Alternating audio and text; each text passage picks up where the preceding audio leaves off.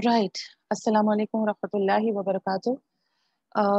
Alhamdulillah, we have reached day 7 of Ramadan al Kareem in our review of selected portions of the Quran. Alhamdulillah, well, we're trying to pick up some pace, but inshallah, with Allah's help, let's see. Because the idea was that we will try our level best to complete up till Surah Al Kahf, right? But as you can see, right, the verses are such gems and such glittering stars that how do you just go over them? So yeah, I need to discipline myself, yeah, inshallah, and try to kind of catch some kind of a speed, right? So yesterday we stopped at ayah number 208, where Allah subhanahu wa ta'ala has said, "Udkhulu fis silmi kaffa," right? Enter into Islam completely, and inshallah we will just begin from there. A little quick recap, and then we will continue, right?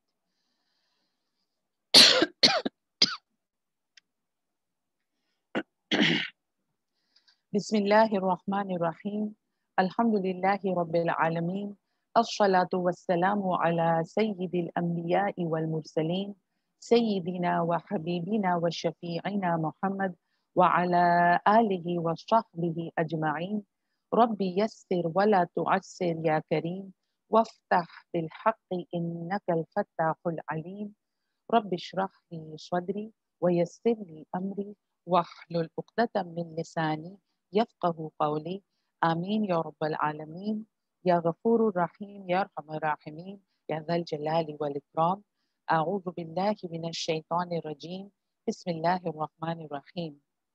So Surah Al-Baqarah, ayat number 208, yesterday, which we reviewed, Allah subhanahu wa ta'ala was saying, O you who believe, Ya ayyuhalladhina amanu, udkhulu fis silmi kaffa, wa la tattabi'u khutuwati shaytan, innahu lakum aduwwun mubin. So, in case we get depressed, and yes, obviously, when we review ourselves, when we do muhasabah of our own selves, we do realize that perhaps my entire life is actually not within the parameters of the Sharia, so to speak. My entire life is not in submission to Allah subhanahu wa ta'ala, but our deen is a deen of hope. Our deen is a deen of, okay, so whatever has happened, qad khalat, that has happened. Now move on. Now move on. And, cliche, but it is absolutely true that journey of 1,000 miles begins with a single step. So may Allah subhanahu wa ta'ala make these nights, these days, this Ramadan, that impetus, that first step perhaps, right? Or whichever steps that we feel that we are at, make this the time for us to catapult ourselves forward and enter into the submission of Allah subhanahu wa ta'ala completely. Inshallah, inshallah, inshallah. Then Allah subhanahu wa ta'ala says in 208 that, and if you slip, even after clear signs have come to you, then you must know that Allah subhanahu wa ta'ala is mighty and wise. Then Allah says, they are looking for nothing to accept the truth, but that Allah Himself comes upon them in canopies of clouds with angels, and the matter is closed. To Allah subhanahu wa ta'ala, all matters will be returned, right? So, in other words, Allah subhanahu wa ta'ala is saying that what are you waiting for? Do you want to see, just like, the Bani Israel used to say, remember, we did the verses earlier that show us Allah subhanahu wa ta'ala. The mushrikeen of Makkah used to do the same thing with Rasulullah sallallahu alaihi wasallam. So where is Allah subhanahu wa ta'ala? Put a ladder up to the skies so that we can see Him. What are we waiting for? The time when we are actually going to see angels with our own eyes will be the time of our death, right? Will be the time of our death.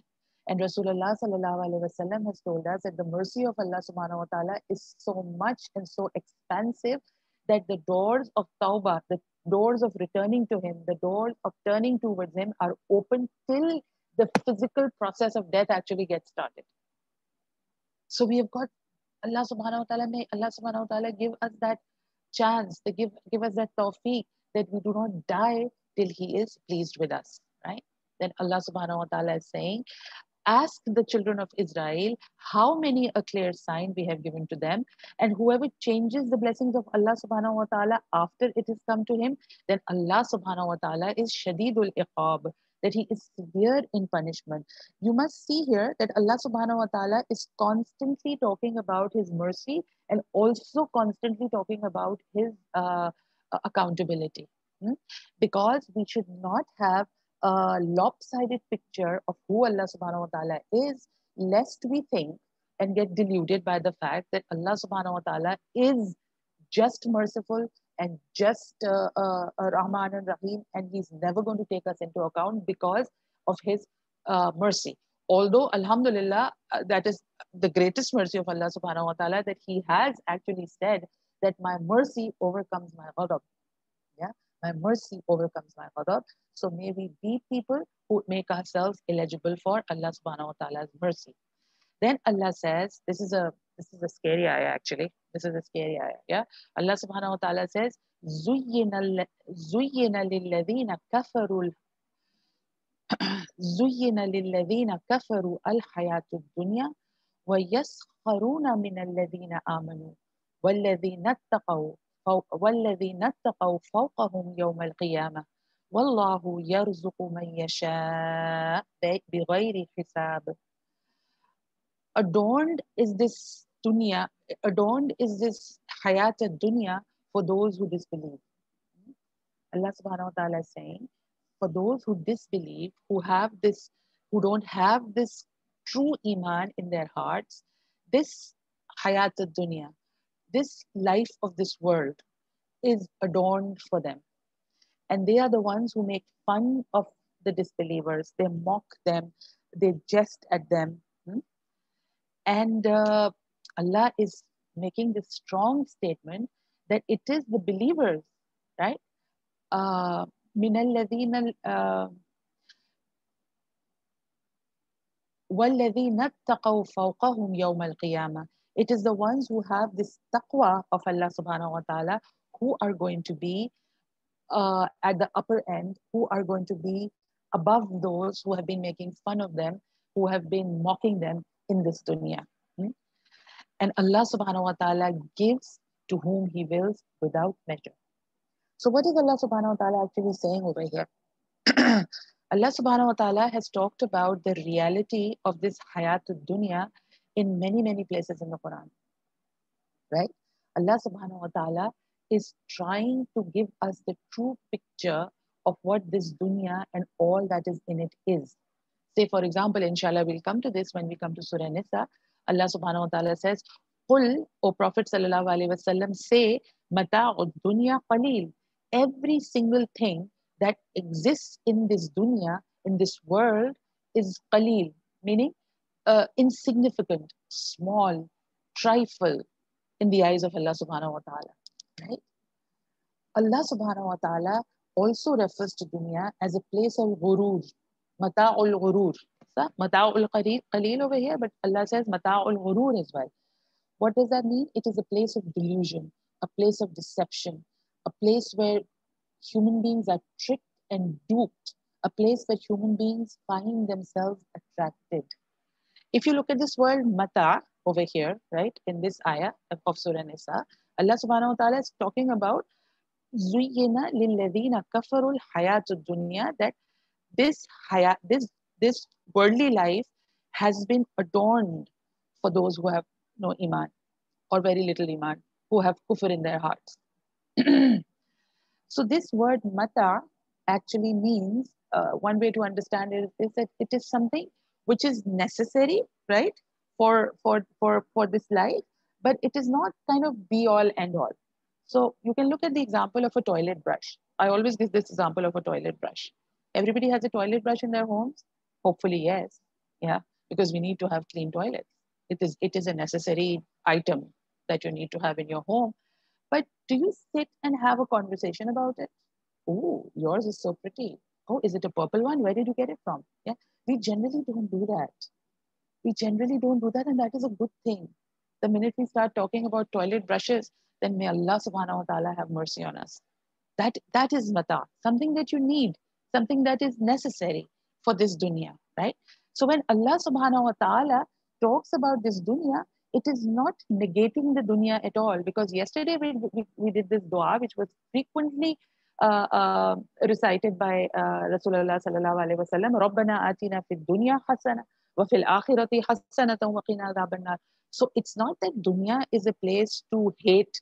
It is not that dunya is a place to let go of, because we have to traverse this dunya in order to go back to the to our original home. You know? What it means is that the love of dunya, the hub of dunya, the attachment to dunya should not be so much that we completely forget about Allah subhanahu wa ta'ala, we completely forget about akhirah, we completely forego the teachings of Rasulullah sallallahu alaihi wasallam, and those people who are trying to be ibadullah, abdullah, we make fun of them, right? We mock them, etc.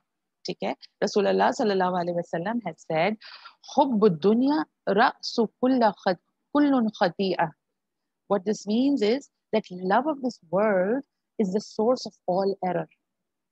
Rasulullah sallallahu alaihi wasallam is not saying that love of sin, that love of uh, I don't know, uh, hang on, love of anything forbidden. No, Allah is saying love of this dunya, love of this dunya, even the halal of this dunya. This is not talking about just the haram of this dunya, something which is not love of sharab, love of drugs. No, love of even the halal of this dunya. What does this mean? Um, this basically means that everywhere you see around us, and more and more and more and more, this glitter and glamour and shimmering, brilliant styles, life and fashion displays of the dunya, they're all around us, right? Now we are living in that age where even if you don't step out of your house, everything is available to you on your fingertips via media, right? Via social media. Back in the day, you had to actually go out to the mall. Now the mall is right in your hands. So this is what the whole world of marketing is all about. Trying to make dunya as attractive as possible. It is such a materialistic age.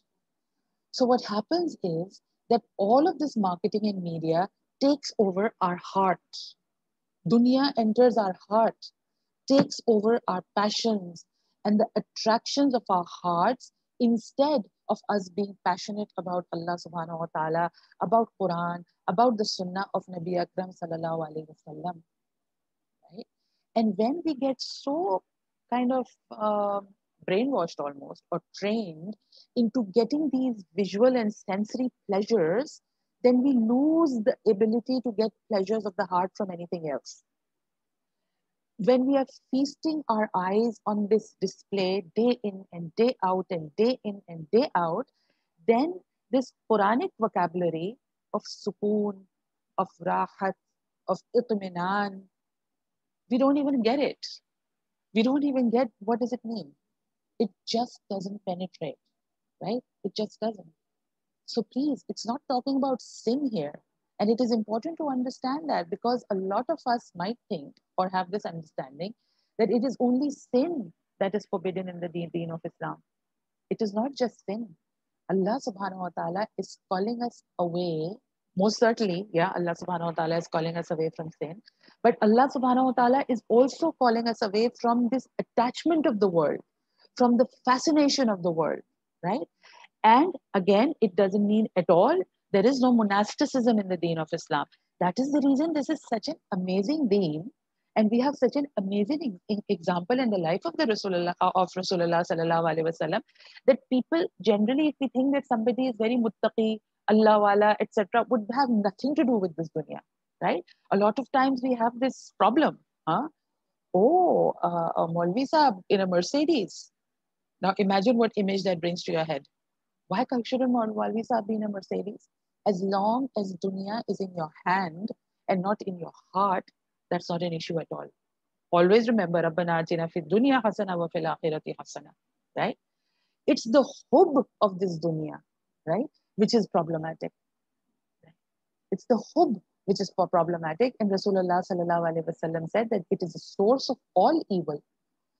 We will see that we have this love for the world inside of us, and it is very difficult to take out, right? One scholar said that we shouldn't even say attachment. We should say that we are enslaved, and which is very true. We are absolutely enslaved. We are unable to delete this dunya, all aspects of this dunya from our mind, right? If I'm not able to press one single delete button, it means that I am enslaved to it. When you get up in the morning, what is the first thing that you do? Be very honest. Yeah? Does your hand go for your phone? Do you sleep with your phone in close proximity? We are enslaved to our devices, right? We are literally enslaved. We can't live without it. It seems like, it's death if I don't check my messages. And that's so egoistic as well, right? That, oh, let me check my message, as if you're so important that the world is going to come to a standstill if you don't check your messages for an hour. This is the hub that Rasulullah sallallahu alaihi wasallam is talking about. This is the enslavement and attachment that Allah subhanahu wa ta'ala is talking about over here, that it has been made, it has been adorned for the kafirin, for those who have kufr in their hearts, right? And because of that, the ones who are trying to be abd of Allah subhanahu wa ta'ala, they make fun of them. They laugh at them. They mock them. And according to scholars, this is the litmus test of true love for Allah subhanahu wa ta'ala and for Rasulullah sallallahu alaihi wasallam.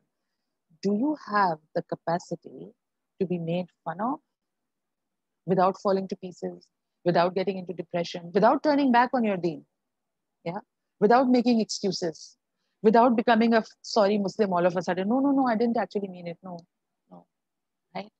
I'm not that rigid. No, I don't belong to a Quran class or anything like that.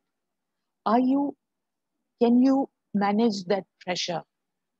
If you can manage that pressure, then Allah subhanahu wa ta'ala's basharat, Allah subhanahu wa ta'ala's glad tidings, that those who fear Allah, those who have taqwa of Allah, right? وَالَّذِينَ اتَّقَوْا, the muttaqeen are going to be above them on the day of resurrection. And Allah subhanahu wa ta'ala gives provision to whomsoever He wills without measure. بِغَيْرِ حِسَابٍ. Ya Rabbi, make us from among them. Ya Rabbi, make us from among them, that you give the provision of taqwa بِغَيْرِ حِسَابٍ. You give the provision of sabr بِغَيْرِ حِسَابٍ. You give the provision of love for you and love for Rasulullah sallallahu alaihi wasallam بِغَيْرِ حِسَابٍ. Ameen Ya Rabbal Alameen. Then Allah subhanahu wa ta'ala is saying in ayah number 213, all people used to be a single ummah. Oh, sorry, before we go on, let's just quickly see that what can we do to get this love of dunya out of our hearts. That's important, right? We can't just look at a problem and then not look at a solution. So if we see ourselves having this love of dunya, if we see ourselves, and it is, Allah subhanahu wa ta'ala has put that attraction in our hearts. We will come, inshallah, to this verse where Allah has said that He has put this love of certain things in our hearts. Yeah, He has put that love. It is a test that is this love going to be above the love of Allah subhanahu wa ta'ala, right? So what can we do?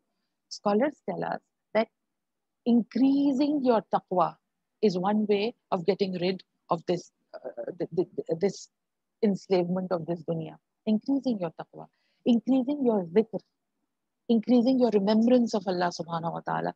There's one hadith where Rasulullah sallallahu alaihi wasallam said that do dhikr of Allah so much that people think you are mad. Yeah. Sometimes you hear people saying, "Ab Allah Allah hi karenge baith ke." Yes, absolutely, say it with great confidence. Yes, Allah Allah hi karenge baith. And Allah Allah can be done in the heart 24/7. It is said about Imam Abu Hanifa, rahmatullah alayh, that once he was walking with his students somewhere, and then he stopped and he took out a paper and something to write on, and he wrote something down. And the students asked that, "What are you doing?" And he said that, "I suddenly remembered some task or some chore that he needed to do." And he said, "I wrote it down because it was interfering with my dhikr." Subhanallah. My teacher gives an amazing example related to Ramadan particularly, right? In Ramadan, I mean, Alhamdulillah, Allah subhanahu wa ta'ala hasn't said don't have nice iftar or don't have nice sehri. Yeah. Kulu washrabu, right? Allah subhanahu wa ta'ala has said eat and drink in the Quran, my favorite verses. Yeah. So, of course, like have your pakoras, have your samosas, whatever it is that you have. So it was really sweet, wonderful the way she explained it. She said that you hear verses like this that love of dunya is in your heart and you should be Allah focused all of the time. And this is Ramadan, and you say, okay, from now on, I'm just not going to bother about, let's just have dahi roti or whatever, and I'm not going to bother about iftar. I'm not going to bother about cooking too much, etc., etc. Right? Okay, but you're sitting, say, between Asr and Maghrib, right? Between Asr and Maghrib, Alhamdulillah, we've got more time, right? When we get over the class, there's plenty of time before iftar, right?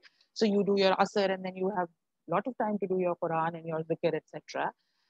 So you're sitting there doing your zikr or doing Quran and you're only thinking about the pakoras. Yeah. You are reading Quran, you are doing zikr, but your heart is stuck with the pakoras. So she said, wouldn't it be better that you were making the pakoras and your heart is stuck with Allah subhanahu wa ta'ala? Subhanallah. Right? To get this love of dunya out of our heart. And the third thing that scholars say is being involved in learning. In being involved in learning of the deen of Allah subhanahu wa ta'ala. Inshallah, once we apply all of this, and taqwa, remember yesterday we also talked about it, is something that we do. We increase our dhikr, we increase our taqwa, we increase our learning. We are stuck with people who are involved in taqwa and dhikr and learning, then inshallah, this love of dunya will get out of our hearts. It shouldn't be part of our hearts, right? Okay. And about dhikr, one scholar said that if we had a fard only attitude towards our daily life, towards our dunya, it would mean that we would eat only few calories per day. If we have a fard only home, we would live a much more simpler life. If we only had a fard only amount of clothing, we would have a much smaller wardrobe. If we have only fard amount of education, we would have so many degrees. We wouldn't have so many degrees that we have. And if we have fard amount of earning, we wouldn't have the jobs that we have, right? And also another thing before we move on, that love for dunya also includes love for our own self, right? Love for our own self. Allah subhanahu wa ta'ala says, فَإِذَا فَرَغْتَ فَانْصَبْ وَإِلَىٰ رَبِّكَ فَارْغَبْ.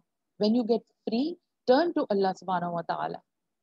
So instead of turning to Allah subhanahu wa ta'ala and remembering Him, there are people, I might be that person, you might be that person, that all we do is think about ourselves. How can I make myself better? What's the next degree that I can get?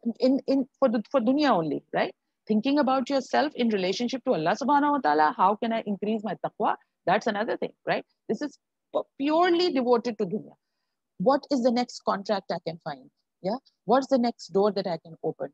What's the next degree that I can get? What's the next TikTok video that I can make to impress people? 15 minutes of fame, right? What's the next meme that I can come up with? That's all that's going on, right? That is also part of hubbud dunya. That is also part of hubbud dunya. And a lot of people, young and old, particularly young people these days, but I don't want to be like age biased, right? Perhaps older people as well. All of this, Alhamdulillah, it's wonderful that if you're a YouTube star, it's wonderful that you do something beneficial for people. You can do something very beneficial using media, right? But if that is all that you're doing, that is all that you're thinking about, how can I make my next million, right? Then that hope of dunya is there. If all you're thinking about is that, ye hum hai aur ye hamari pauri ho rahi hai, then that's problematic. Then that's problematic if that's all you're thinking about. Okay? So may Allah subhanahu wa ta'ala save us from that. Right. So coming to ayah number 213, Allah subhanahu wa ta'ala says, all people used to be a single ummah. Then after they differed in matters of faith, Allah subhanahu wa ta'ala sent prophets carrying good news and warnings and sent down with them the book where is it? Sorry. Send down with them the book with truth to judge between people in matters of their dispute. But it was no other than those to whom it was given, who, led by envy against each other, disputed it after the clear signs had come to them. Then Allah subhanahu wa ta'ala, by His will, guided those who believed to the truth over which they disputed. And Allah subhanahu wa ta'ala guides whom He wills to the straight path. Right? So, what does this mean? Ummats, remember, we've talked about ummats so much, people with same aspirations, right? Same objectives, following the same path, right? So in matters of amal, right? There was one ummah, say for example, when they began disputing with each other, Allah subhanahu wa ta'ala sent Anbiya and sent books of revelation, right? The, the objective of sending the Anbiya, sending the prophets and the revelations has been to solve differences that arise in an ummah, so that there is unity, so that there is haqq, right? And if they argue or have ikhtilaf against what the prophets bring, against what Allah subhanahu wa ta'ala has revealed, right? Then Allah subhanahu wa ta'ala is saying that He is going to sort that out later on, even after the clear signs have come. But those who accept that haqq and believe it to be true over what other people are arguing about, then Allah subhanahu wa ta'ala is the one who will guide them to the Sirat al-Mustaqim. Okay. Then in ayah number 214, Allah subhanahu wa ta'ala has said, this is talking about trials like we did yesterday. Am hasibtum an tadkhulul jannah walamma ya'tikum مثل الذين خلوا من قبلكم مستهم البأساء والضراء وزلزلوا حتى يقول الرسول والذين آمنوا معه متى نصر الله ألا إن نصر الله قريب. So what is happening over here? Do you think that you will enter Jannah while you have not yet been visited by difficult circumstances like those that were faced by the people who passed away before them? Yesterday we talked about it, right? That you think you're going to just, it's going to be like a red carpet thing that, oh, here she comes, let her go. Yeah. They were the people before. They were afflicted by hardship and suffering and were so shaken down that the prophets and those who believed with him started saying, when will the help of Allah come? Then they were comforted by the prophet who said to them, behold, have sabr, Nasrullahi qareeb. The help of Allah subhanahu wa ta'ala is near, right? We talked about in detail about trials and tribulations, so I'm not going to repeat that. Narrated Khabbab ibn Arat radiallahu ta'ala an. Khabbab ibn Arat was an amazing sahabi of Rasulullah sallallahu alaihi wasallam. He was also a slave and he was severely prosecuted in Makkah to the extent that his owner was this wicked, wicked woman, right? Who used to burn him with iron rods, right? In the time of, I think, Umar radiallahu ta'ala an, right? When the Sahaba, the older Sahaba who used to sit and reminisce about old time, like when friends get together, they talk about what used to happen. So once Khabbab ibn Arat, they were talking about what used to happen in Makkah and all. And somebody asked Khabbab ibn Arat about his prosecution. He just lifted up his shirt and showed them their back. And it was full of holes. It was full of holes. And what she used to do was that she would lie him down on burning coals, right? And then he said himself that the fat on his back would melt and that would cool the coals. Allahu Akbar Kabira. That is the kind of prosecution that the believers had to go through. So who is coming to Rasulullah sallallahu alaihi wasallam? The reason I'm telling you this is that it was not just anybody. Khabbab ibn Arat, who's going through this and who's been through this, comes to Rasulullah sallallahu alaihi wasallam. He says, we complained to Rasulullah sallallahu alaihi wasallam about the prosecution, right? While he was sitting in the shade of the Kaaba, leaning over his berth like a covering sheet. We said to him, would you seek help for us? Would you pray to Allah subhanahu wa ta'ala for us? And Rasulullah sallallahu alaihi wasallam said, among the nations before you, a man would be put in a ditch that was dug for him, and a saw would be put over his head, and he would be cut into two pieces. Yet that torture would not make him give up his deen. His body would be combed with iron combs that would remove his flesh from the bones and nerves, yet that would not make him abandon his deen. By Allah subhanahu wa ta'ala, yani taking an oath of Allah subhanahu wa ta'ala, this deen will prevail till a traveler from Sana to Hadar al-Maut will fear none but Allah subhanahu wa ta'ala, or a wolf as regards to his sheep, but you people are hasty, right? He's saying this to Khabbab ibn Arat radiallahu ta'ala an. Scholars say that sunrise happens after the darkest night, after the darkest night. So even if we go, I mean, please, nowhere near, may Allah subhanahu wa ta'ala protect us from these kind of trials, because we really don't have the iman to withstand that. Whatever little trial, like yesterday we said, according to our istita'at, according to our ability to bear, Allah subhanahu wa ta'ala puts us through. So if somebody is making fun of you because you started covering yourself, for example, that is a very in your face thing for women and for girls. Yeah. And unfortunately, that is a thing that we get made fun of a lot. Yeah. Oh, badi mullani ho gayi hai, right? Sometimes you will hear, that Urdu muhavra that wo 900 chuhe kha liye, So now all kinds of things sometimes you get to hear. Have sabr on that, right? Have sabr on that. Do you think that you're going to enter Jannah? Look at the examples that you have in front of you, right? So may Allah subhanahu wa ta'ala protect us from all trials, and may Allah subhanahu wa ta'ala make us solid, absolutely unapologetic Muslims wherever we are, inshallah. Then Allah subhanahu wa ta'ala is saying in ayah number 215, they ask you, Ya Rasulullah sallallahu alayhi wasallam, ماذا ينفقون? What should we spend?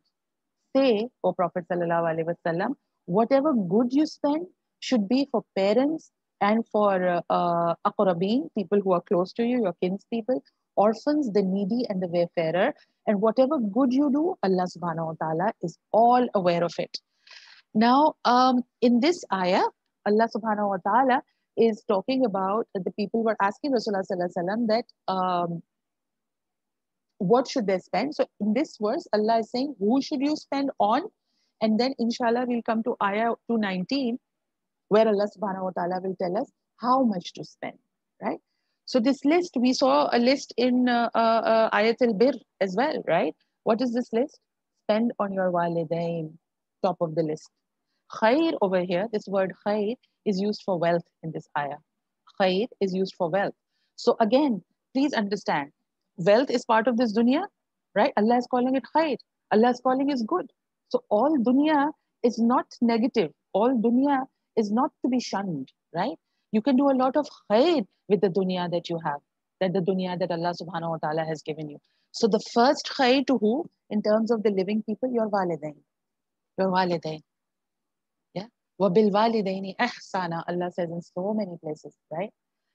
And unfortunately, what happens is that the same walidain, the same parents who have given their sweat and blood for little brats like, whatever, right? When they get old, when they get weak, and their weakness is financial also, their weakness is physical also, right? What happens? We don't really care for them. We don't really spend on them, right? Spend on them. And spending is right over here, particularly, it's talking about spending wealth, right? Spending wealth. Last night, I think somebody had posted this little video somewhere. It was a story from Italy, that this elderly woman who was living alone, she was 85 or 86 or something, and she called the police, right? The policeman took a call. She called the police and she said, I'm hungry. Can you imagine? She said, I didn't know who else to call. I don't know what to do, but I haven't eaten in many, many days. So these two police officers, right? Seasoned police officers, alhamdulillah, kindness in their heart, right? Kindness in their heart. They they responded to the call with their own money. They took some groceries. They went and they saw that this old frail lady was all alone, and she said that my hand, and then they opened the refrigerator, there was barely any food in there, right? And they cooked for her, they kind of gave her food, they were very, very kind to her. Then they contacted her son, who was in some other part of Italy. And alhamdulillah for that, that he had kindness in his heart and he understood the issue. And he immediately, it took him a day or so to reach to his mother. Until that time, these two police officers, out of their own pocket, the money that they were giving her food, and they didn't leave her alone at all till the son came and then took over and took the alhamdulillah, right? Those walidain who have stayed up nights for us, right? Who have spent their best years of life in our service, so to speak, who have sent us to fancy, mind you, quote unquote, expensive universities, hmm? Given us the best that they could. And usually, walidain always want uh, better than what they had for their children, right? They want better than what they had for the children. And when they come to the age of frailty, when they come to the age of when they are not maybe financially that established or well off, we don't spend on them. Yeah, we don't spend on them. Spend on your walidain. Spend on your walidain. And aqrabeen are not just your relatives, but also those who are close to your heart.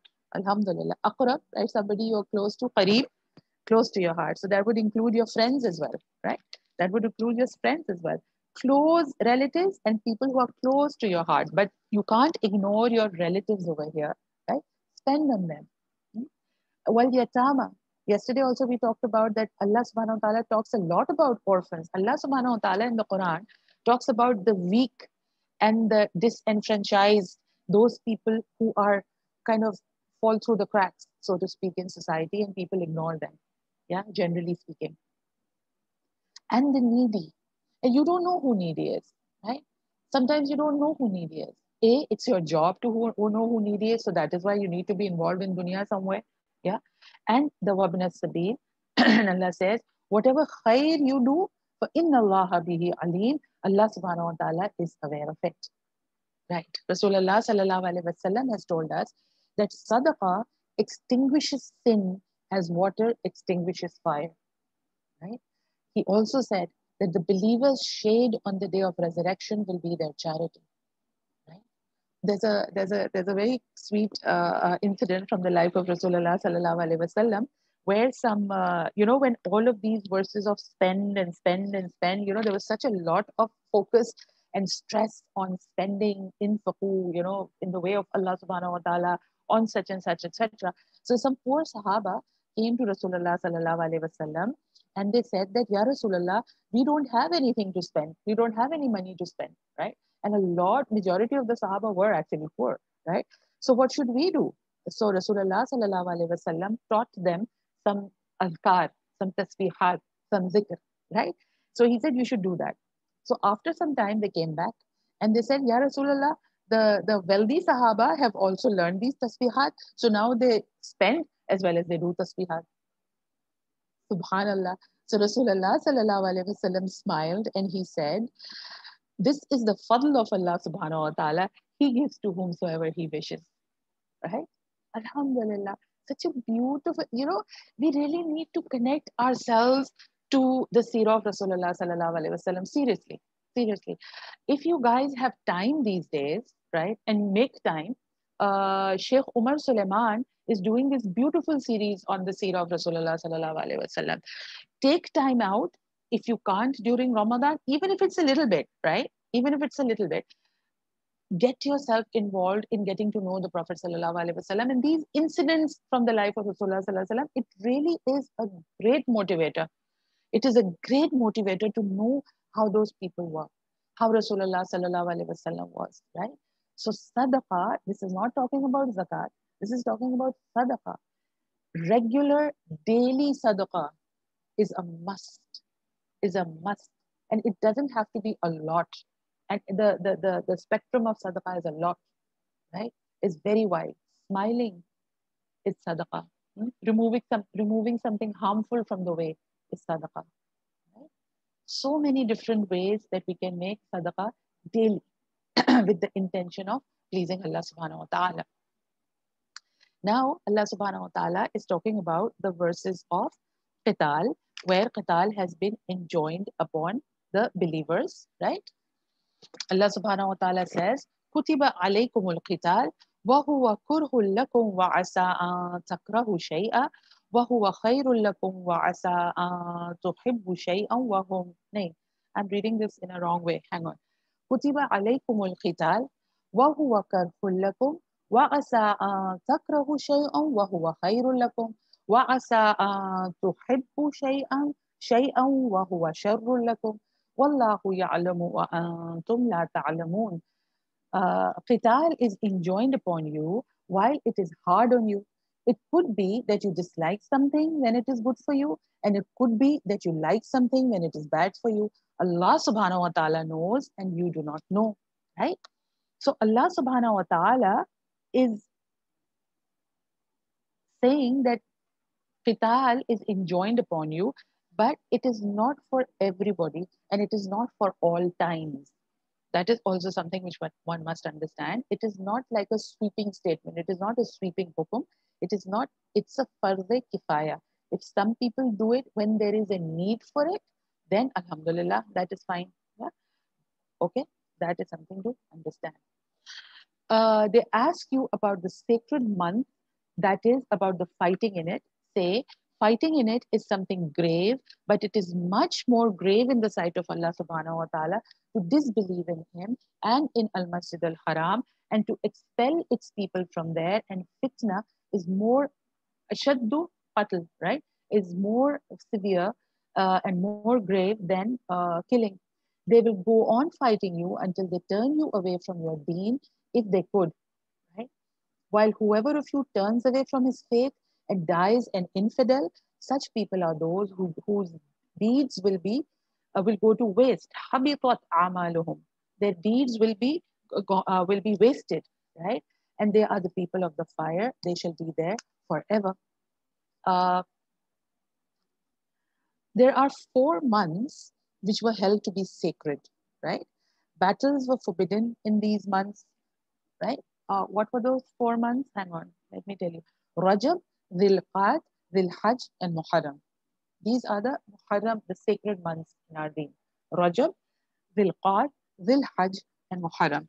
Okay. Uh, so battles were forbidden in these months. During a journey, some Sahaba of the Prophet ﷺ encountered a group of enemies and fighting between them broke out. The Muslims were under the impression that the sacred month of Rajab, which is like the, what is it, yeah, it's the 7th month, has not yet started. So they killed a person from that group, while in actual fact, it was the first day of Rajab. So Prophet ﷺ expressed his grief on the incident that was quite unintentional, but the enemies took this incident as an opportunity to raise a hue and cry against them, and they did not honor and said that they don't even honor the sanctity of the sacred months. So this verse was revealed in that context. Inna alladhina amanu walladhina hajaru wajahadu fi sabilillah ulaika yarjuna rahmatallahi wallahu ghafurur rahim. As for those who believed and those who did hijrah and carried out jihad in the way of Allah subhanahu wa ta'ala, they hope for Allah subhanahu wa ta'ala's mercy, and Allah subhanahu wa ta'ala is ghafurur rahim, forgiving and very merciful. This is talking about doing hijrah for the sake of Allah subhanahu wa ta'ala. What does that mean? Doing hijrah in sake of Allah subhanahu wa ta'ala can mean physical hijrah, like Rasulullah sallallahu alaihi wasallam and his companions made. There are, alhamdulillah, many people even today, if they feel that there is some place in this world or wherever they are and it is difficult to practice their deen there, they make hijrah physically also, alhamdulillah, even now, right? But hijrah is also a very personal thing. Leaving, Rasulullah sallallahu alaihi wasallam once explained hijrah, uh, uh, um, migration for the sake of Allah subhanahu wa ta'ala. When you leave something for the sake of Allah subhanahu wa ta'ala and come towards something that Allah subhanahu wa ta'ala likes, that is also hijrah. That is also hijrah, right? And according to scholars, when Iman enters your heart from a state of perhaps just dormant Iman, okay, not if not kufr, then dormant Iman, like Islam, from the state of Islam, because Islam is a legal status, right? And Iman is something which is a living thing. Iman is something that fluctuates. Iman is something that goes up and down. Iman is something else. Iman and Islam are not exactly the same thing. We will inshallah discuss it another time. So when that Iman enters, then it is the necessary ingredient of Iman is hijrah and jihad, right? Necessary, right? The first is that you do it with yourself, right? The struggle for the sake of Allah subhanahu wa ta'ala, for your own sake, getting out of your comfort zone is this hijrah, right? Implementing the commandments of Allah subhanahu wa ta'ala on yourself is your personal jihad, is your personal jihad. So for us women, when we put that hijab or that dupatta or that chadar on our head, that is serious jihad for some of us, right? Maybe not for everybody. People are very pure and very, alhamdulillah, have got their hearts so inclined towards Allah subhanahu wa ta'ala that that's not such a big deal at all, right? But for some of us who are weak in our iman, who are passive in our iman, that might be a great deal. Yeah, but doing it for the sake of Allah subhanahu wa ta'ala, alhamdulillah. So it is the literally with iman, hijrah and jihad go hand in hand, right? Moving away, there are certain things when that iman is kind of lighting up inside of your heart and inshallah hopefully increasing, then there are certain things when you bind yourself to Allah subhanahu wa ta'ala's commandments, there are certain things which perhaps you used to do before, but now you just can't. You just really can't. You have to stay within that parameter. Hmm? Have you guys seen that movie of Tom Hanks? What was it called? Castaway. Castaway, where he was stuck on a desert island for God knows how many years, right? So he to keep himself sane, because he was, I think, uh, working for some courier company or something, right? So to keep himself sane, he had this football and he carves the face or something into it and calls it Wilson. And he used to talk to him so that he doesn't go completely mad because of solitude. So after years and years or whatever, he makes a raft or something, and then he kind of is successful in getting away from that desert island, right? After many, many years. So this Wilson, he sort of ties to the raft. And because he's out at sea, quite literally, he used to fish. He had this rope tied to the raft, and he would, plunge into the sea to catch fish, etc. But he would keep holding on to the rope. Otherwise, he would be lost at sea completely. He would let go if he let go of the raft. You know? So once Wilson just kind of went adrift. He didn't realize it. He was sleeping or something. I don't know. So, and he just was so upset because that was his focal point of keeping himself sane. He was screaming, Wilson, Wilson, whatever, and he tried to swim towards him, right? But then he came to the end of the rope. He's holding the rope, which is stuck to the raft, and Wilson is floating away. Why am I giving this example? Because when Iman is in your heart, no matter how tempting something looks, but it is beyond the parameter of Allah subhanahu wa ta'ala's rope, so to speak. What is the choice that a believer has? Do I save myself by hanging on to the rope of Allah subhanahu wa ta'ala, or do I let it go and swim towards my desires? That is jihad. That is hijrah, right? So that is something which those who have iman do. And for them, there is Allah subhanahu wa ta'ala's mercy, right? Because they hope for that mercy. And for them, Allah subhanahu wa ta'ala is Ghafurur Rahim. May Allah subhanahu wa ta'ala make us all from among them. Ayah number 219. Yas'alunaka anil khamri wal maisir.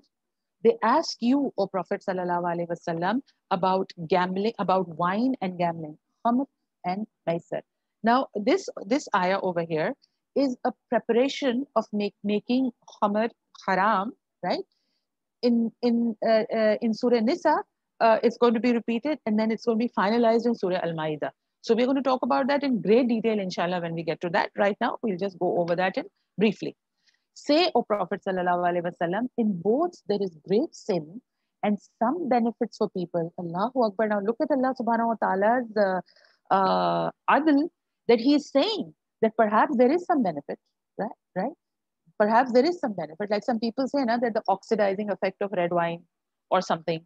Yeah, people talk about that. And about legalizing marijuana. Is it marijuana or weed? What something? Because it has medicinal effect, etc. Allah subhanahu wa ta'ala is saying, in both there is a great sin and some benefits for people, but their sin is greater than their benefit. Very clearly. وَإِثْمُهُمَا أَكْبَرْ مِنْ نَفَعِهُمَا. Let's have that very, very clear.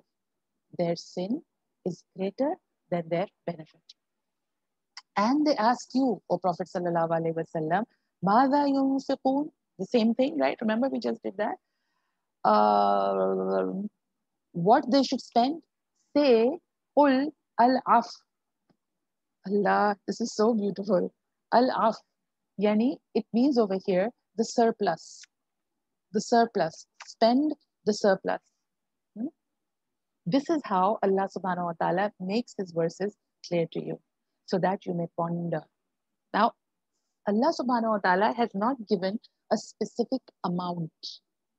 Allah subhanahu wa ta'ala has said, you decide whatever is extra for you. And what is extra for me may not be extra for you. Everybody's extra is different, huh? Right? If I feel within halal means, I feel that I need to have 20 outfits, right? And the number 21 is extra, then that is my extra. If you feel that 10 outfits are fine, number 11 is extra, then that is your extra. It is such an individual thing that Allah subhanahu wa ta'ala has not put us in any difficulty by giving us a formula totally. That 2.5% of the wealth, imagine, it's puny considering that all of the wealth that we have is from Allah subhanahu wa ta'ala himself, right? And it's a percentage. So it depends on how much a person has. Don't shy away from spending. Don't shy away from spending. And spend that which is, Rasulullah sallallahu alaihi wasallam has also said, given us a middle ground about that. There's no need to spend like too much that you become faqir yourself, right? And that you become a beggar or somebody who would need to ask and your needs are not fulfilled, right? But Allah subhanahu wa ta'ala is saying, whatever extra you give, that is up to you. That is up to you. And this is how Allah subhanahu wa ta'ala makes you ponder over the verses.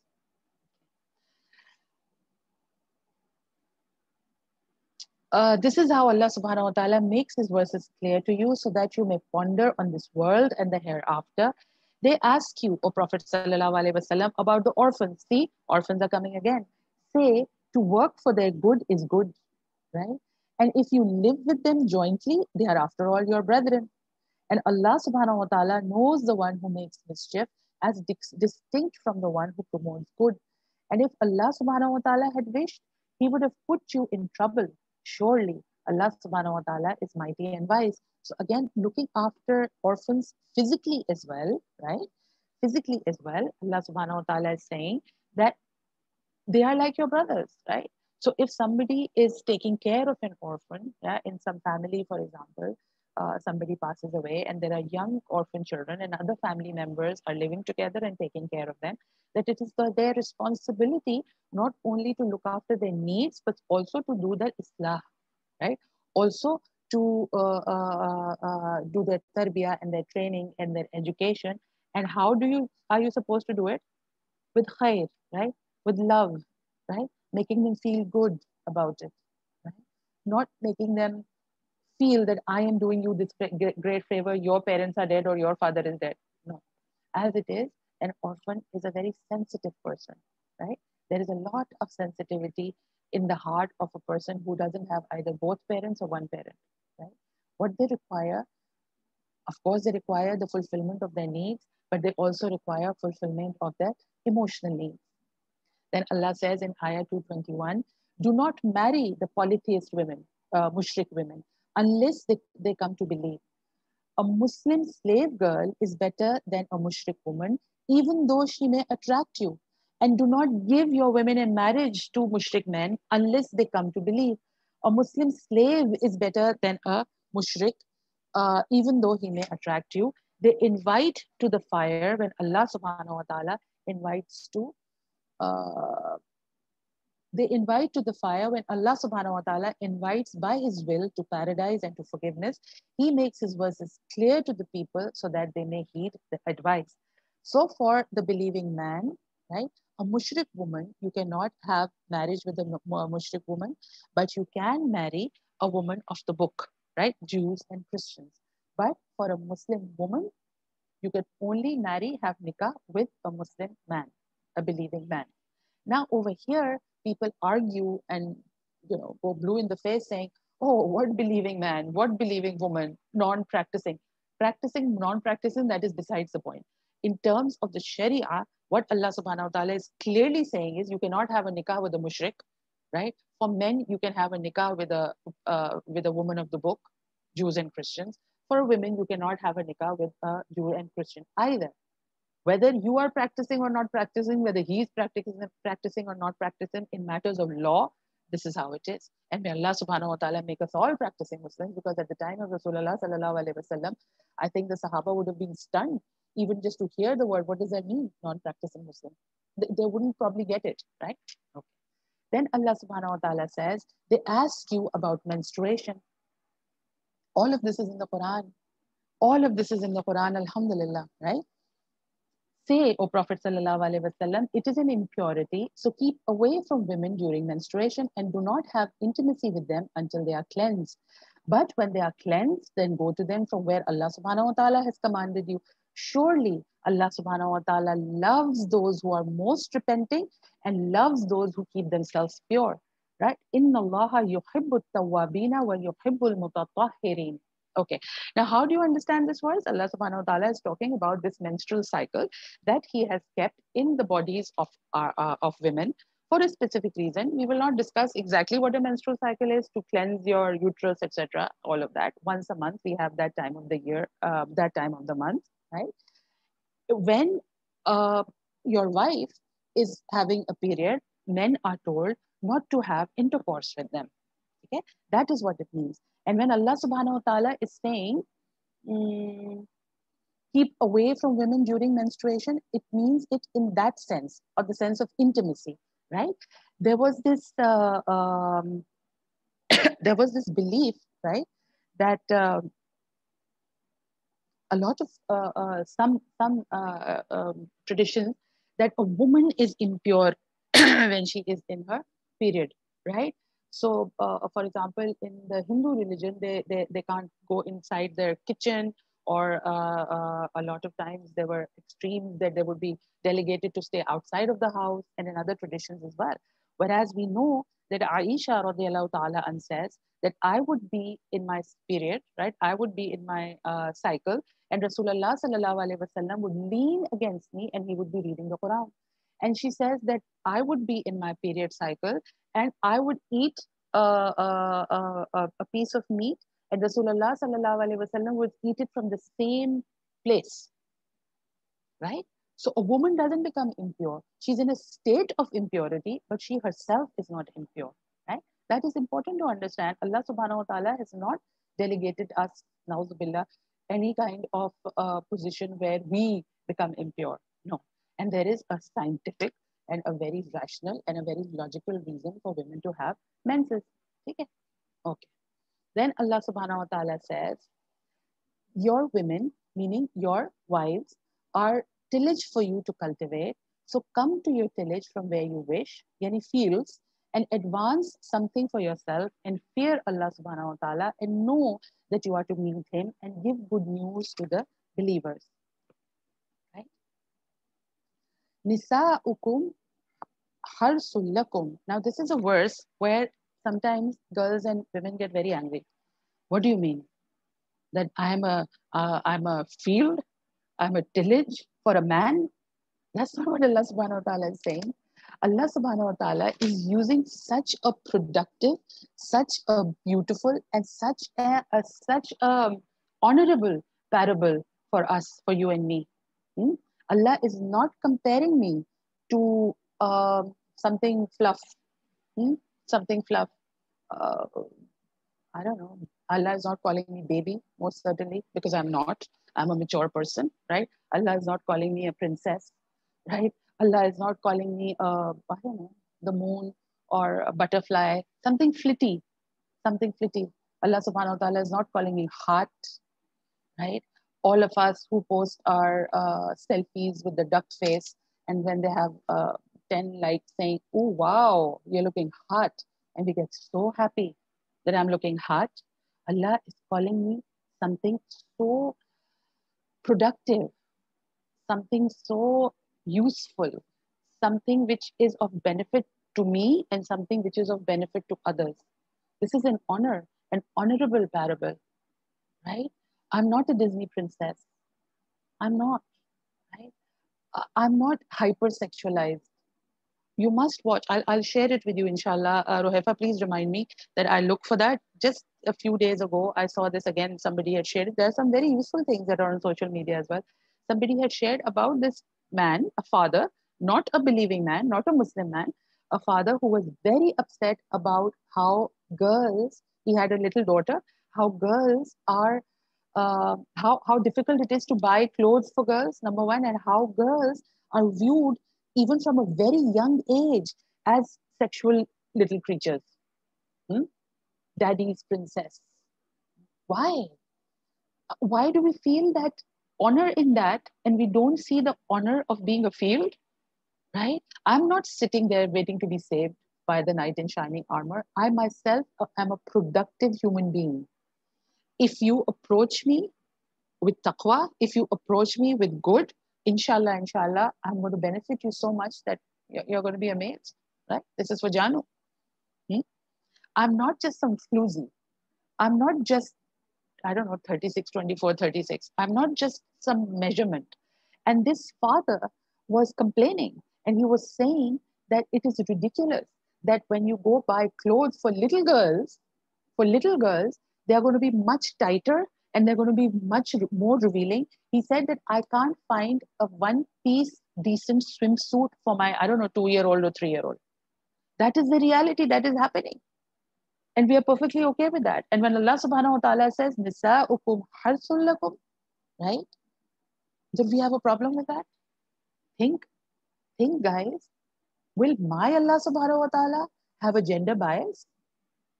Does my Rasulullah sallallahu alaihi wasallam have a gender bias? No, right? Understand your position that Allah subhanahu wa ta'ala has given you. Understand the honor that has inherently been given to you. So, what scholars say is that particular reference to context, because Allah was talking about uh, high menstruation. So, what Allah subhanahu wa ta'ala is saying is that don't have intercourse with them at that time, and also in our deen, certain positions of intercourse are simply not allowed. Right? Okay.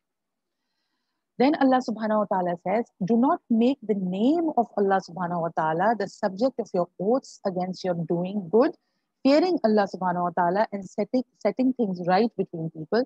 Allah subhanahu wa ta'ala is all hearing and all knowing. Right? Hang on. Where is this?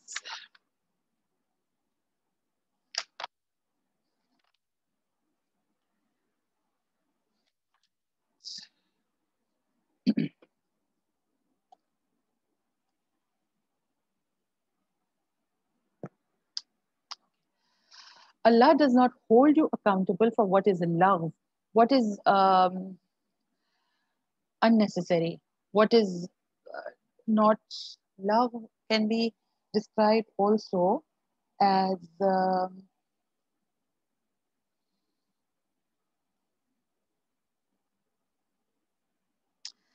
an oath, ineffectual, really, right? So over here, Allah is saying that do not swear oaths to refrain yourselves from doing virtuous acts. This was in 224. Don't just say Allah ki qasam, etc. all the time. Yeah, that's not good, right? And also,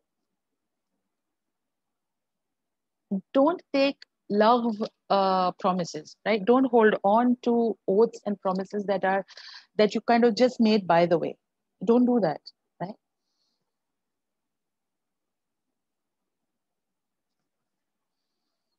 And if you have done that, for example, if it is something that you just said by the way, then Allah subhanahu wa ta'ala uh, is forgiving. No, Allah does not hold you accountable for what is love in your oaths, but He holds you accountable for what your hearts have produced. So if you have actually meant it, only then Allah subhanahu wa ta'ala is going to hold you accountable. But what scholars say is that it's not a good idea to make like ever promises, or just left, right, and center say, I promise and I swear, or Allah ki qasam. That's not a good idea at all. Those who swear to abstain from their wives have 4 months of waiting. Now, from over here, Allah subhanahu wa ta'ala is going to start talking about divorce. And these are very serious and very exhaustive commandments, and they are very serious part of the Sharia. So we are going to go over the verses with very little commentary. Those who swear to abstain from their wives have 4 months of waiting. Therefore, if they revert back, Allah subhanahu wa ta'ala is most forgiving and very merciful. This is ayah number 226. So if a husband swears an oath, then he will not have any intimate relations with his wife for 4 months or more, or for an indefinite period. It is termed in Islamic fiqh as illa, right? This verse lays down the rule that in this situation, the husband has two options, right? Either you break his oath by having intercourse with his wife before 4 months are over and offer a kafara, an expiation of breaking the oath, in which case the marriage will continue, or to abide by his oath, in which case the wife will be deemed to have been divorced on the completion of 4 months. This is to prevent the unjust custom whereby the husbands, by swearing such an oath, violated the rights of women. They neither gave her the due right of being a wife, nor did they divorce her to let her marry someone else. So Allah is saying if they revert back, Allah subhanahu wa ta'ala is most forgiving. It means that if they break their oath by giving her her marital rights, then Allah subhanahu wa ta'ala will forgive the sin of oath breaking. Okay. And if they resolve to divorce, Allah subhanahu wa ta'ala is all hearing and all knowing. Divorced women shall keep themselves waiting for 3 periods, and it is not permissible for them to conceal what Allah subhanahu wa ta'ala has created in their wombs if they believe in Allah and the last day, right?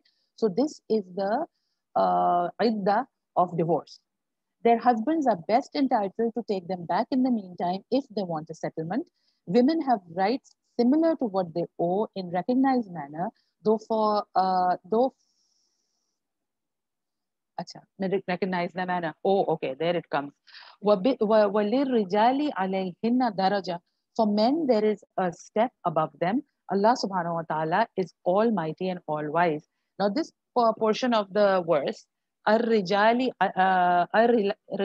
عَلَيْهِنَّ دَرَجَةٌ, this is also something which is most misunderstood and is considered to be very, very misogynistic, na'uzubillah, right? Imagine if we think that Allah subhanahu wa ta'ala is misogynistic, then where are we going to go? Right? Okay. First of all, understand something. These are all the rulings of divorce and marriage. Okay? First of all, understand something. When Allah is saying that for men there is a step above them, He's not talking about all men and all women. Allah is talking about a husband and a wife. Have that clear, right? Allah subhanahu wa ta'ala, when He has given a daraja over a wife to a husband, right? This has to do with the Islamic concept of being an amir, of being a head of something. Yeah, we have this concept in all human collective group situations. That is the Islamic etiquette that Allah subhanahu wa ta'ala has given us. Whether it is a group of women or a group of men or a group which is called a household, which is made up of men and women, Islamic philosophy of managing human relations is that in all cases, there will be an amir. At the end of the day, there will be a manager and ultimate decision maker, and that is the daraja that Allah subhanahu wa ta'ala is talking about, right? And if you look at all the ahadith about the sensitive and huge responsibility of an amir, right? That type of amir, Allah subhanahu wa ta'ala has made a husband. Any of you who are a CEO of a company, or are in a leadership position anywhere, do you understand the severity of your responsibility, right? It is your neck, darling. Yeah. So basically, what Allah subhanahu wa ta'ala is saying, if we say it in that manner, it's your neck, Janu. It's your neck, right? And most certainly, it doesn't mean that that daraja should be taken advantage of. Unfortunately, what has happened is that regardless of faith, in all traditions, men have abused women, men have oppressed women to such an extent, right? Unfortunately, predominantly, there are always exceptions. Alhamdulillah, there are many exceptions. I'm not saying all men have oppressed all women. That's not true either. Some men have oppressed some women so much that believing women have also become affronted from Allah subhanahu wa ta'ala, because some believing men, allegedly believing men, have taken deen as a resort, sunnah of Rasulullah sallallahu alaihi wasallam as an as kind of a thing, saying that, oh, it is a sunnah to do this. Allah subhanahu wa ta'ala has given me a delegated position higher than the woman. Na'uzubillah, they are going to be answerable to Allah subhanahu wa ta'ala. They are going to be answerable to Allah subhanahu wa ta'ala, right? This is not talking about all men and all women. Okay? Men should study how to be a household, how to be in a household, how to be a husband and head of a household from the example of Rasulullah sallallahu alaihi wasallam. Really, because that is our example. Our example is not some twisted interpretation of certain verses of the Quran. It's not that. And it is a huge, huge responsibility and a huge problematic sin on a person who twists the words of Allah subhanahu wa ta'ala for his own advantage. So please rest assured that this is not for all men and women. This is in a relationship of a marriage. It is talking about a household, right? And in that context, the head of the household is the husband. And there is nothing to be concerned about, right? Households where there are no husbands, then the women are the head of the household. For example, if you're a single mom or your husband has passed away and you're not married, then you're on your own, aren't you? Okay? So don't get so thing about it. Then Allah subhanahu wa ta'ala says, at-talaqu marratan. Divorce is twice. Then either to retain in all fairness or to release bi ma'ruf, right? Nicely. It is not lawful for you to take back anything from what you have given them unless both apprehend that they will not be able to maintain the limits set by Allah subhanahu wa ta'ala. Now, if you apprehend that they would not maintain the limits set by Allah subhanahu wa ta'ala, then there is no sin on them in what she gives up to secure her release. These are the limits set by Allah subhanahu wa ta'ala. Therefore, do not exceed the limits set by Allah subhanahu wa ta'ala. Then those are the transgressors. Whoever exceeds the limits set by Allah subhanahu wa ta'ala, then those are the transgressors. Now in 229, what Allah subhanahu wa ta'ala is saying is that there was a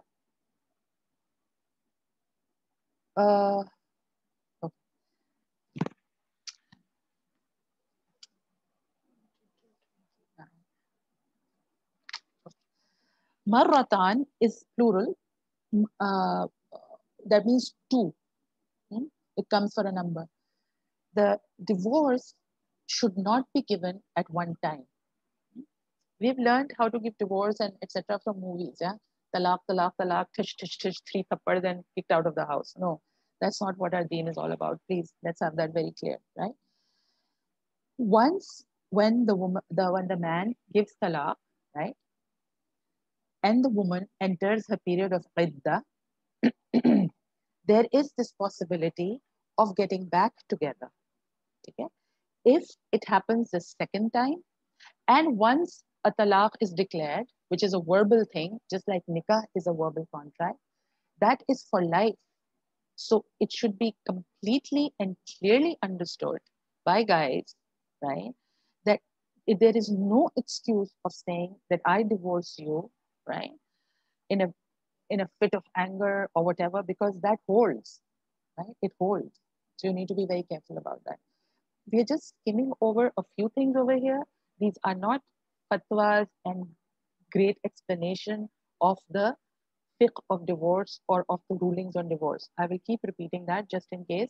Don't think that by reading these verses, you and I have become any expert on how divorce should be like, or we start giving advice to people about divorce. Please have that very clear. Write it down if you want. Okay. So what was I saying? Yeah. So when during that iddah, you can get back together. But when that happens twice, then there is the waiting period in which you need to get your nikah done again. Okay, that is what it means. And with all of these ayahs of divorce, you will see that Allah subhanahu wa ta'ala talks about hududullah, tilka hududullah, fala ta'taduha, right? And do not exceed the limits of Allah subhanahu wa ta'ala. If any of us in our families goes through a situation of marital discord and it comes to divorce, please seek guidance from scholars about how to go about it amicably in a ma'roof manner, right? These are very emotional and sensitive times. Emotions are flaring everywhere, you know. A lot of stuff is going on, right? Upheaval is happening, most unpleasant times, right? Do not exceed the limits of Allah subhanahu wa ta'ala. Thereafter, if he divorces her, she shall no longer remain lawful for him unless she marries a man other than him. Should he too divorce her, then there is no sin on them in their returning to each other if they think they would maintain the limits set by Allah subhanahu wa ta'ala. These are the limits set by Allah subhanahu wa ta'ala that he makes clear to a people who know that Allah subhanahu wa ta'ala is alone capable of setting these limits. So a couple divorces. Now for them to get back together and the divorce is finalized, the woman should get married to somebody else, right? Not as a halala, not as a setup position that, oh, okay, so let's do this so that, not finding a loophole. Naturally, in the course of time, in the course of things, so she meets somebody, she gets married. So he either dies or he divorces her again in a natural sequence of things. Then only can they get back together. Then only can they get back together, because divorce is a very serious matter. You can't just play with women. You can't just play with relationships that, today I'm on and tomorrow I'm off. No. Tilka hududullah. These are the hudud of Allah subhanahu wa ta'ala. When you have divorced women and they have approached the end of their iddah, their waiting period, then either retain them with fairness or release them with fairness. Do not retain them with wrongful intent, resulting in cruelty on your part. And whoever does this actually wrongs himself. Now Allah subhanahu wa ta'ala is addressing men that if the iddah period is over, right, and don't keep yo-yoing around like this, right, just to torture her, just to bother her, just to make her life miserable. Let her go, right? And she should also go, right? Let her go, right? Do not take the verses of Allah subhanahu wa ta'ala in jest. وَلَا تَتَّخِذُوا آيَاتِ اللَّهِ هُزُوًا. Right? According to scholars, this is the only place where Allah subhanahu wa ta'ala is addressing the believers and saying, وَلَا تَتَّخِذُوا آيَاتِ اللَّهِ هُزُوًا. A lot of times we are very particular about our namaz and about our rozas and about our, the pillars of deen, about ibadah. But when it comes to ma'amalat, we think that Allah has got nothing to do with it. This is a very serious ma'amala of relationships, which Allah subhanahu wa ta'ala is prescribing how to go about it. Yeah.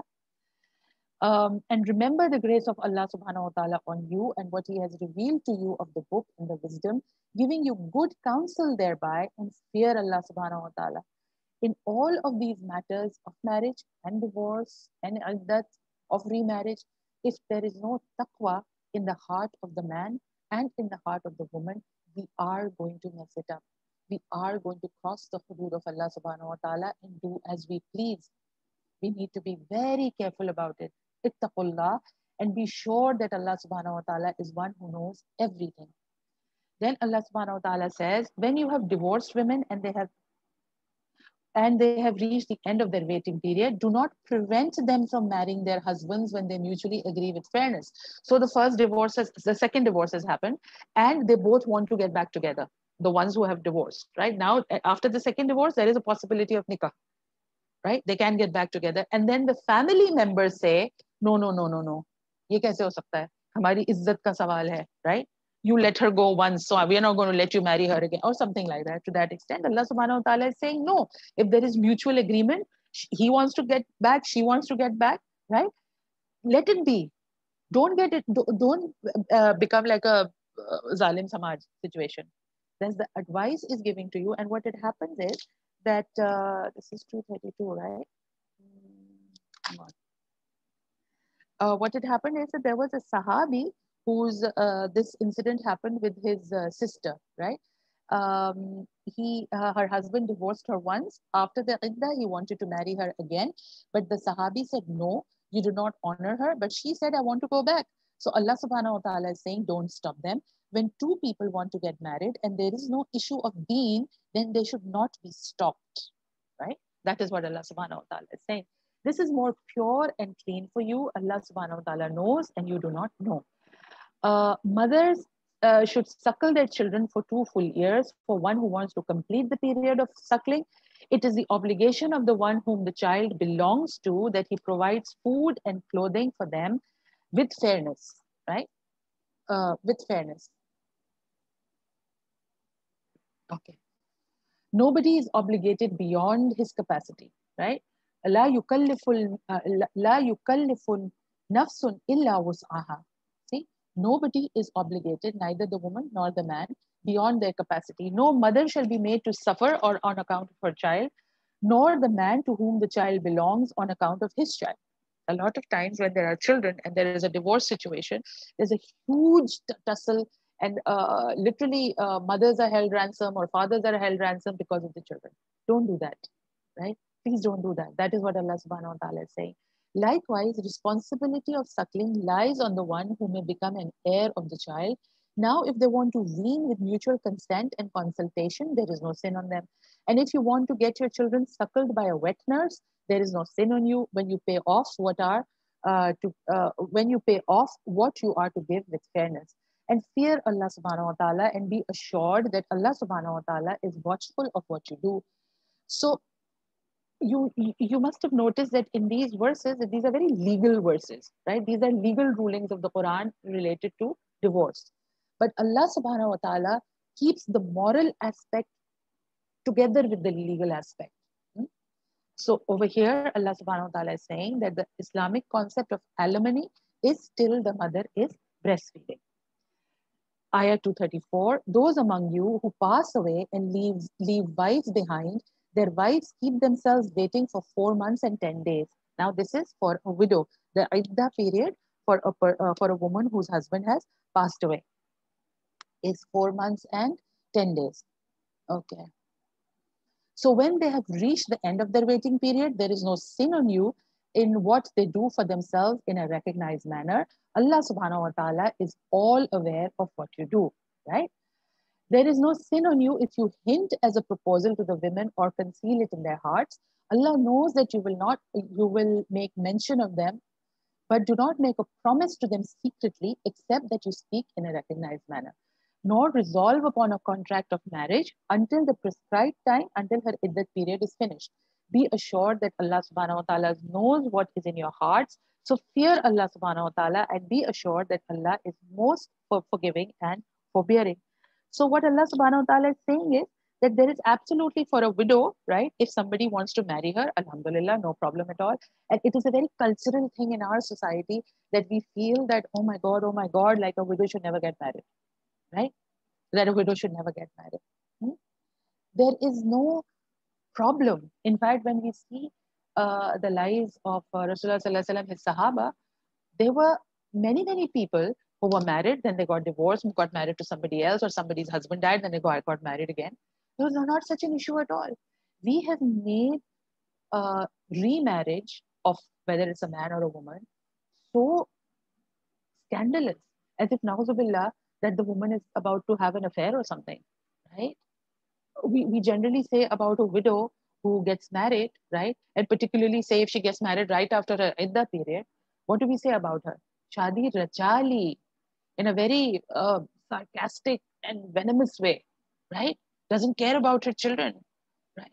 The matti on the sand, what is it, the soil on the grave is still wet, and now she's thinking about marriage. Oh my goodness, Allahu Akbar, where have we got all this from? This has got nothing to do with our deen. This has got nothing to do with our deen, right? Okay. But if somebody wants to get married, right, even during the period, contain yourself, right? You can send a proposal, but nothing secretive. There's nothing secretive in relationships in our deen. You must have noticed everything is above board. Everything is bil ma'roof, the way it is done in society. Everything is announced, right? A lot of times we have such an issue with say, for example, a man wants to get married again or something. People tell the wife, yeah, people tell the wife what? No, no, no, let him be, let him be. It's just a passing phase, he'll come back to you. Allahu Akbar, we accept zina, but we don't accept nikah. We accept zina wholeheartedly, but we don't accept nikah, right? So a woman, her husband has died. Even if she's a mother of God knows how many children, her mother are children are older or whatever, doesn't she have a right to have a partner if she wants to? If she doesn't want to, fine, alhamdulillah, no problem. But if she wants to, what's the problem? Why do we make it an issue? Right? Okay. Then Allah subhanahu wa ta'ala. And by the way, I must say one thing. The younger generation is much more aligned with the Quran in this matter than our older generation. They are much more open about the fact that people who lose their husbands or lose their wives or are divorced, if they find another partner, alhamdulillah, alhamdulillah. And sometimes children help their own parents, you know, in setting up a nikah or a marriage together and are very happy about it. Alhamdulillah, that is progressive thinking. That is truly progressive thinking. Alhamdulillah. There is no liability of dower on you if you divorce women when you have not yet touched them nor fixed for them an amount. So give them a gift, a rich man according to his means and a poor one according to his means, a benefit in the recognized manner and obligation on the virtuous, right?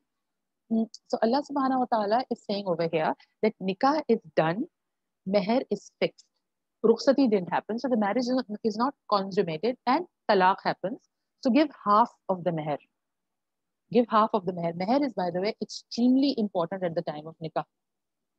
Extremely important at the time of nikah, and somehow we relate or we kind of associate meher with talaq. No, meher has got nothing to do with talaq, right? Meher is at the time of nikah, right? Okay. And there is no set meher as well, actually. So it's according to your means, whatever you can afford. So if a young girl is getting married to a young man, say in their 20s, so he's not going to have the same income as his dad, who's probably much older. So the meher is going to be according to the position of the groom, right? Not the groom's father. Okay. If you divorce them before you have touched them, while you have already fixed for them an amount of dower, then there is one half of what you have fixed, unless they forgive or forgives the one in whose hand lies the marriage tie. And it is closer to taqwa that you forgive and you do not forget. So if in a situation where the marriage has not been consummated and you are returning, you are giving the amount that was fixed, that wasn't given before, then you're not liable to give the full amount. But Allah subhanahu wa ta'ala is saying that if you do, then it is better for you. Or if the woman just says that, no, I don't want it, alhamdulillah, no issue. But for a man, Allah subhanahu wa ta'ala is saying it is closer to taqwa that you give all of it, right? To be great, and it's closer to taqwa that you forgive and do not forget to be graceful to one another, even in a situation as uh, painful and as problematic and troublesome and full of anxiety as a breaking up of marriage. Allah subhanahu wa ta'ala is saying, do not forget to have taqwa, forgive, and be graceful to one another. Even if you don't have children. It's not just related to children, but if you do have children, most certainly be graceful to each other, right? Surely Allah subhanahu wa ta'ala is watchful over what you do. Take care of all, due care of all the prayers in the middle prayer and stand in devotion before Allah subhanahu wa ta'ala. In between all of these family matters, right? Allah subhanahu wa ta'ala is talking about a very serious and a painful matter of breaking up of marriage. In between that, Allah subhanahu wa ta'ala is saying, take care of your prayer. Even though you are caught up in an interpersonal matter, don't forget your salat. And particularly, Salatul Wusta, scholars say that Allah subhanahu wa ta'ala is talking about the Asr prayer over here, right? The Asr prayer. Allah, Rasulullah sallallahu alaihi wasallam just told us that if you deliberately miss your Asr prayer, specifically he said this about Asr prayer, if you deliberately miss your Asr prayer, it is as if you have destroyed everything in this dunya that you had. Everything is in this dunya that you had. But if you are in fear, then pray on foot or riding. But when you are in peace, recite Allah subhanahu wa ta'ala's name as He has taught you what you did not know. So even in a state of, say, extreme fear, whether it is because of armed conflict or for whatever reason that you are in a state of war, or maybe refugees fleeing somewhere, any state of fear, do not lose your prayer. Pray whichever way you can. If you can't pray properly, like standing on a musalla and all, even if you're on a ride, even if you're riding somewhere, even if you are on a vehicle, pray, right? Recite Allah subhanahu wa ta'ala's name as He has taught you what you did not know. Those among you who pass away and leave wives behind are commanded to make a will in favor of their wives to be maintained for 1 year without being expelled. Then, if they move out, there is no sin on you in what they have done for themselves according to the fair practice. Allah subhanahu wa ta'ala is mighty and wise. So, this verse over here is now actually abrogated because first it was that initially that there was a share for the wife in her husband's inheritance was not determined by that time, nor the period of iddah of a widow was fixed. So the husband in those days was ordered to make this will in her favor so that she might receive her maintenance from the property of her husband and might reside in his home for 1 full year. So then afterwards, inshallah, we will see that when Allah subhanahu wa ta'ala designated the inheritors share, then this was not followed anymore. The divorced women deserve a benefit according to the fair practice, being an obligation on the God-fearing.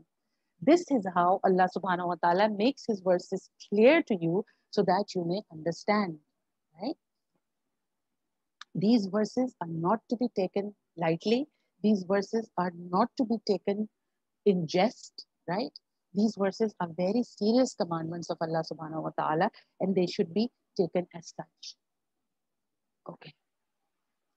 Now another topic is starting. So inshallah, we will stop here because it is 4:32 now and continue with the topic later on. If any of you have questions,